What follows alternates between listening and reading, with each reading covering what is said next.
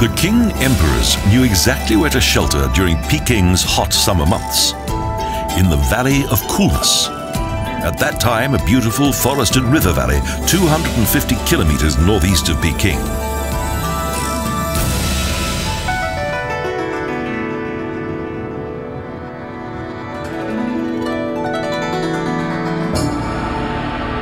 In former Rehe, today's Chengde, is the old summer residence of the Manchu Dynasty that took more than a century to construct.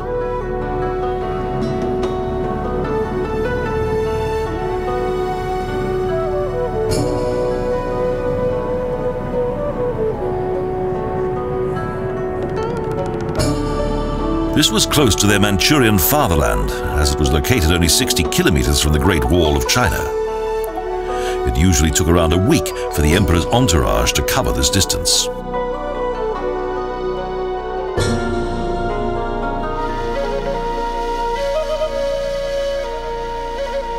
The Forbidden Palace and its park and gardens are now open to the public, a paradise of the Manchu monarchy.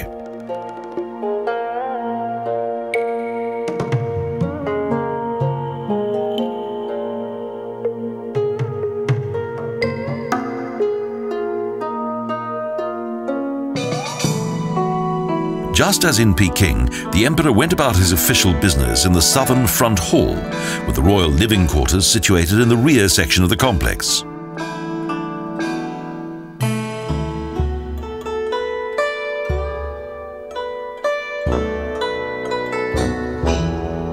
The huge garden with its many ponds and bridges is encircled by a 10-kilometer wall, beyond which are several large valleys.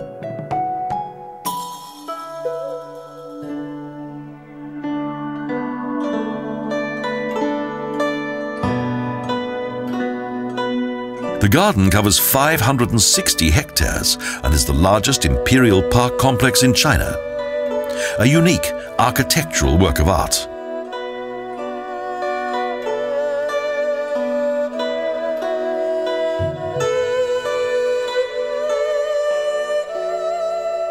From the hexagonal tower of the gods, Chengde, there's an extensive view across the park and the surrounding range of hills. Here, both nature and architecture are in perfect harmony.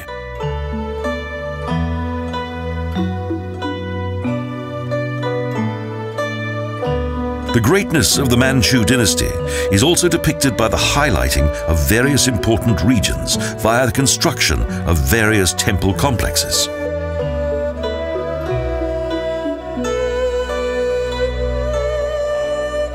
So, 8 outer temples were built in a semicircle beyond the palace's walls, 4 of the temples having been particularly well preserved to the present day.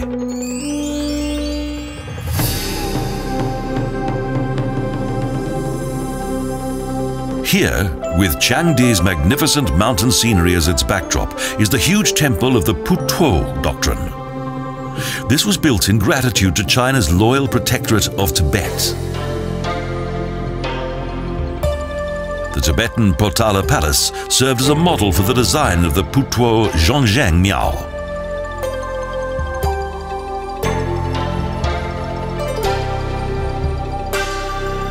Due to its similarity with its counterpart in Lhasa, the winter residence of the Dalai Lama, the Chengde temple is often referred to as Little Potala, a clear understatement considering its generous dimensions.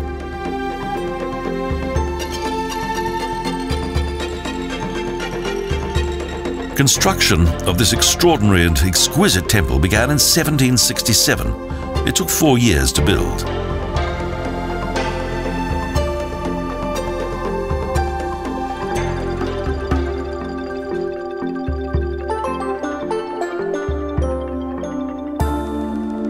The beautifully decorated buildings were the gift of Emperor Qianlong to celebrate his 60th birthday and also the 80th birthday of his mother.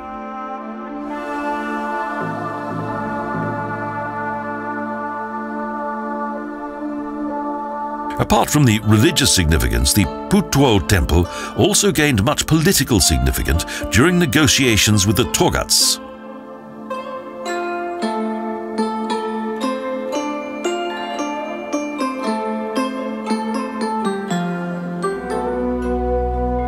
The The Red Terrace is the main building of the Putuo Temple. It is an impressive and majestic building that is situated on top of a 17-metre-high terrace. Externally, the Red Terrace appears to have 7 stories.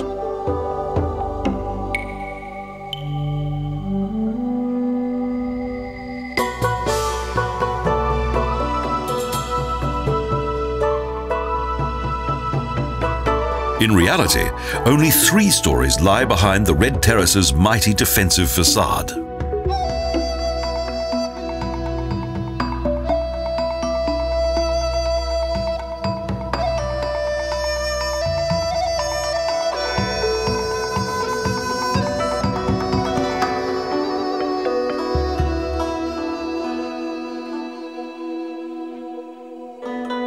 The Red Terrace is 60 metres wide and nearly 43 metres high. It's the largest individual building in the temple complex.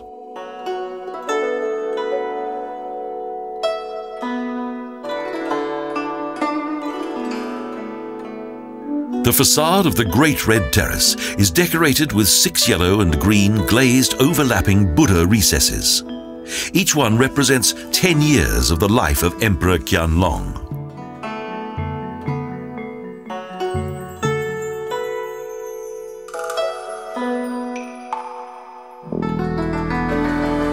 Covering an area of around 220,000 square meters, this temple is the largest of the entire Chengde complex. The variety of picturesque views is breathtaking.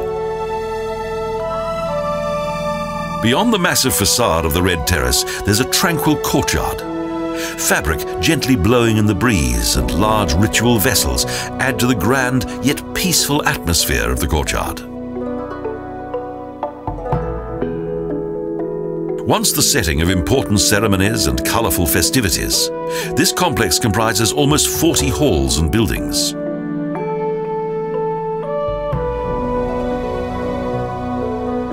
Only on rare occasions were foreign guests allowed to visit the Summer Palace and its 8 outer temples.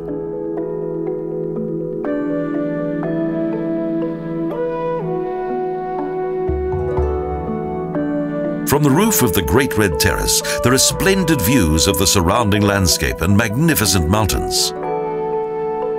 As with most of the other temples, this building faces the Emperor's Summer Palace.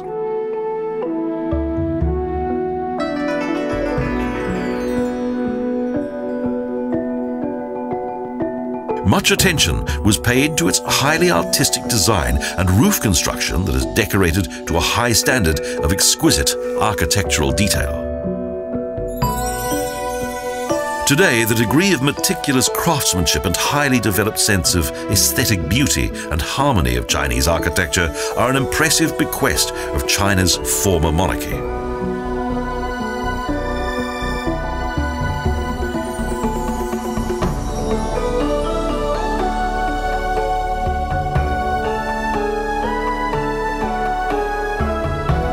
With their picturesque archways, the buildings of Putuo Zhongzheng Miao harmonize perfectly with nature.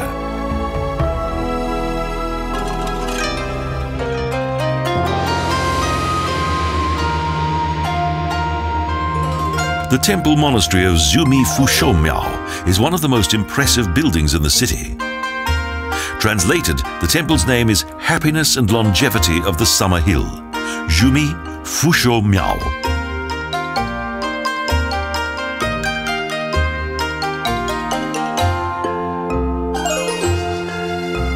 The temple was built in 1780 to mark the visit to China of a senior Tibetan religious dignitary, the 6th Panchen Lama. It is a replica of what was his own monastery in Tibet.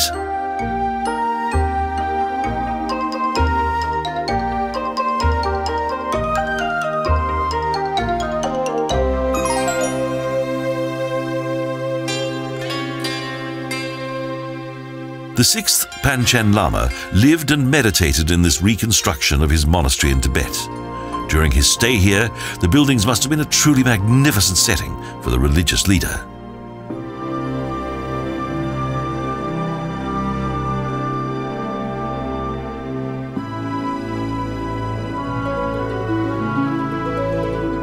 For many years, the Buddhist sanctuary of Zhumi Fushao Miao has been a UNESCO World Heritage Site and is one of China's most outstanding building complexes.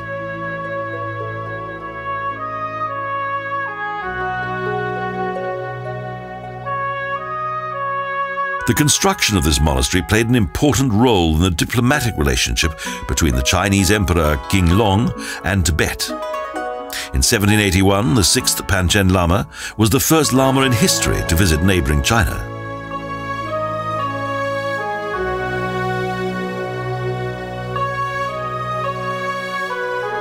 Many of the Tibetan cultural figures and symbols included in the stunning architecture refer to the origins of their design.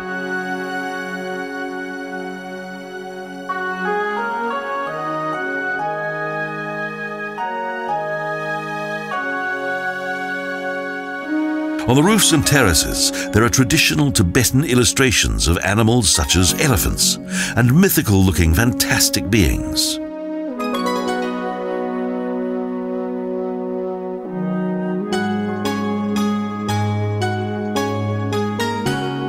The centre of the monastery is formed by the Big Red Terrace, with its magnificent main building, the Elevated and the Honourable Hall. This is a true masterpiece of Chinese architecture and dates back to the end of the 18th century.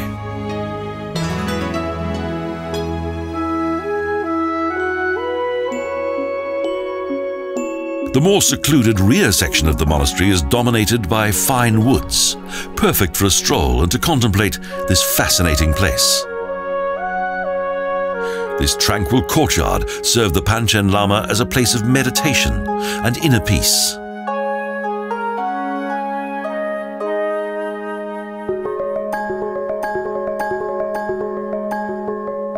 The monastery's striking multi-level roofs demonstrate the skill and artistic flair of its architects. A total of 8 gold-plated dragons grace the ridges of the twin-level roof. Although merely an additional detail, these dragons are one of the main attractions in the monastery complex.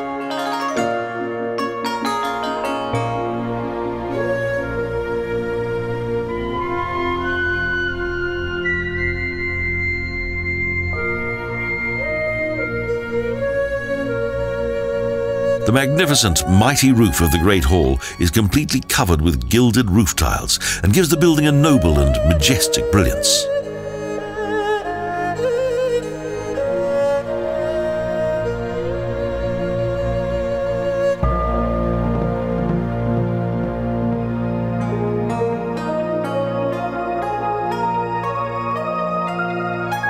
The monastery is an impressive example of late 18th century Chinese architecture.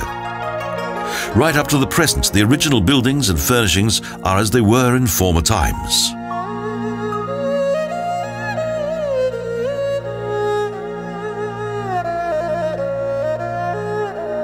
The Panchen Lama had the Pagoda of Long Life built to commemorate the 70th birthday of Emperor Qianlong. Its green-tiled tower overshadows the temple's monastery.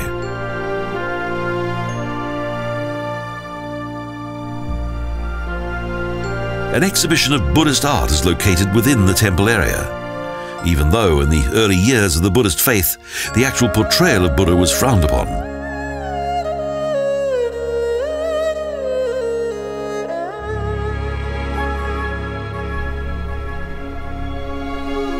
However, in the 18th century, attitudes changed and Buddha was increasingly depicted with the due dignity in many different postures.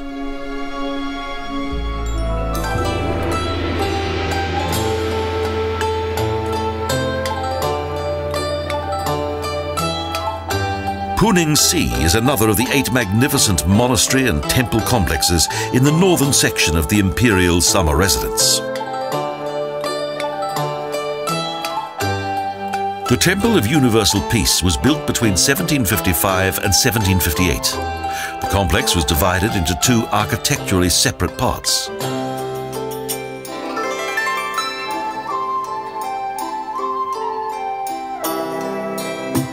Its front section remained true to traditional Chinese Han design because it commemorated an important military event.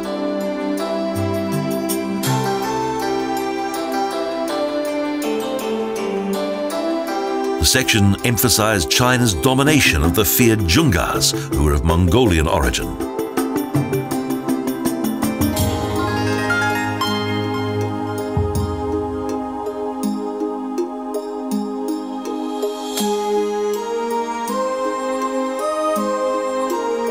The enchanting Buddhist monastery and temple complex exudes an atmosphere of noble tranquility and grandeur.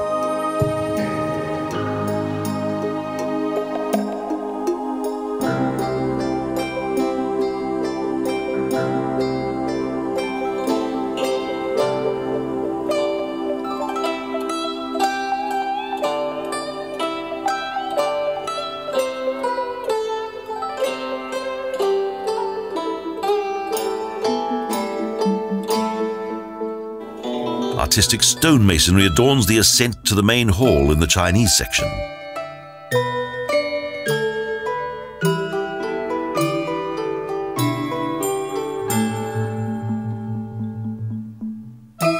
Surprisingly, the impressive 37-meter-high Mahayana Pavilion is constructed of wood. It's the tallest building in Puningsi.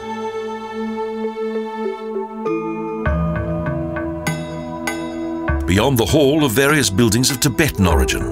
Containing much symbolism, they also served as the residence of numerous Mongolian officials. A steep 9-meter-high stairway leads up to the heart of the temple complex.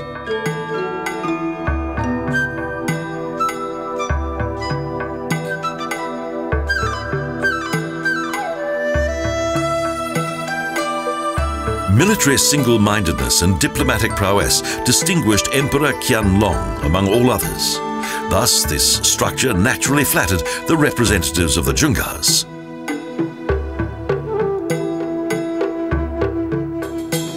Under Emperor Qianlong, China became the mightiest and most prosperous nation on earth. For China, the 18th century marked the beginning of a golden age.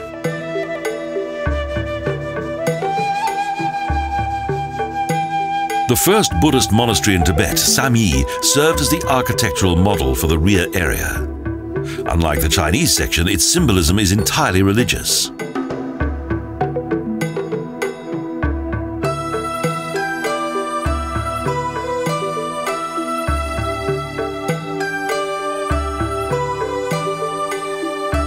The Mahayana Pavilion is the center of Buddhist religious belief, namely Sumeru Mountain. Thus, the 5-story building is located in the middle of an architectural mandala.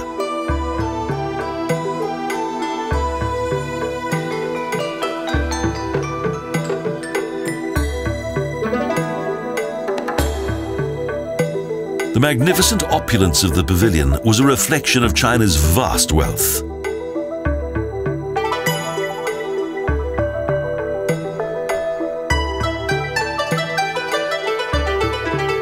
Each one of the architectural elements that are situated close to the Mahayana Pavilion adhere to the disciplined structure of the Buddhist universe. Several small halls and terraces surround the impressive pavilion that is one of the greatest examples of its kind. It attracts hordes of visitors.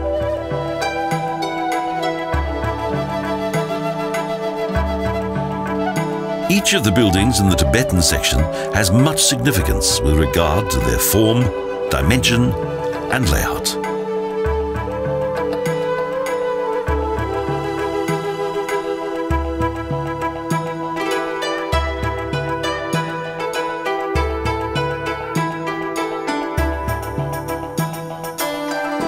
Emperor Qianlong's interest in culture was similar to that of his grandfather, Kangxi, who created Jiangdi's summer residence.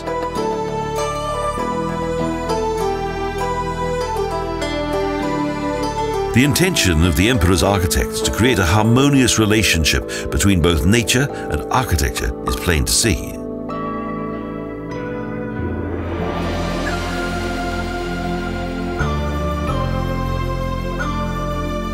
Puli-Si, the Temple of Universal Joy, is located in the middle of the eastern section of the sanctuary. It is similar to an older building in Beijing.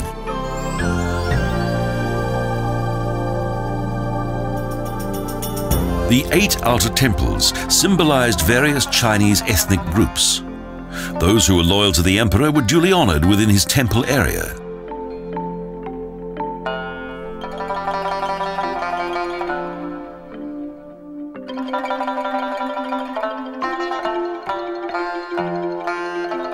Thus, numerous characteristic cultural and traditional elements of various of the country's regions were incorporated into both art and architecture.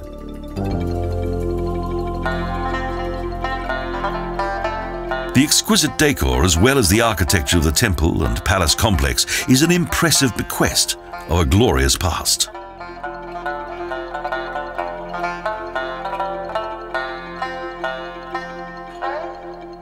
Here also, symbolism played an important role.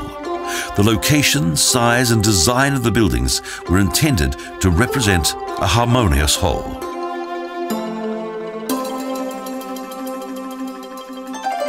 The main administrative building within the Puli temple is the circular Dawn Pavilion, Zhuguangge.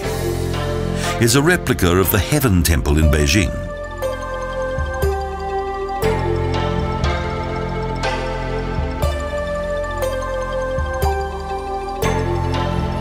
The original building in Beijing is considerably taller. It dates back to 1421 and for many years was closely associated with the power of the emperor. The Chinese sovereigns undertook ritual ceremonies, and due to the temperate climate, they enjoyed plentiful harvests.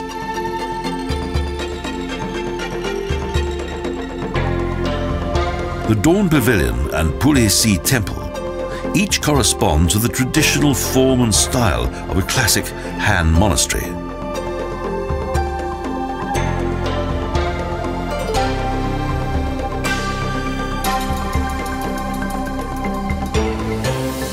Following a military and political victory in 1766, the Chinese Emperor Qianlong ordered construction of the beautiful main and secondary halls.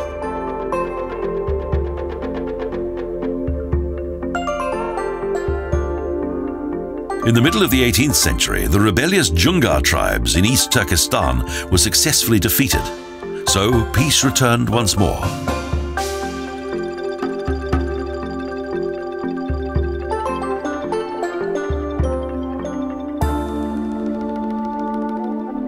Construction of the temple also showed respect for the religion of the defeated country.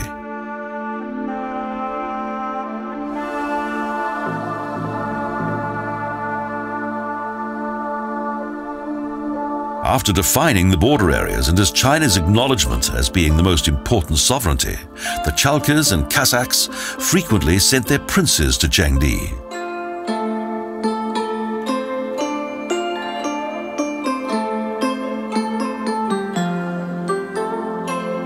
In spite of their indisputable beauty, and during the planning and construction of the 8 other temples, it was agreed that these buildings would always be of less importance than the palace.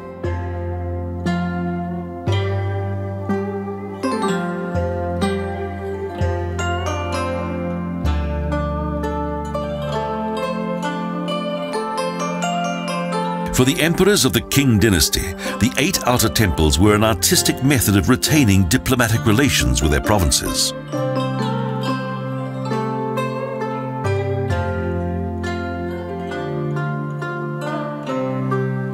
Moreover, the Manchu sovereigns felt obliged to maintain and protect the literature, art, and architecture of the Chinese people.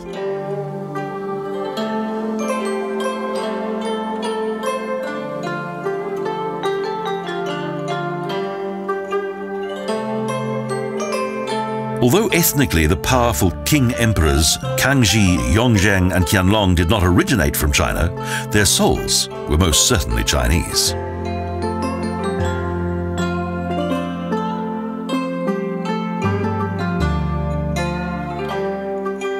Under their rule, the vast land of China had experienced astonishing economical and cultural success during the course of a single century.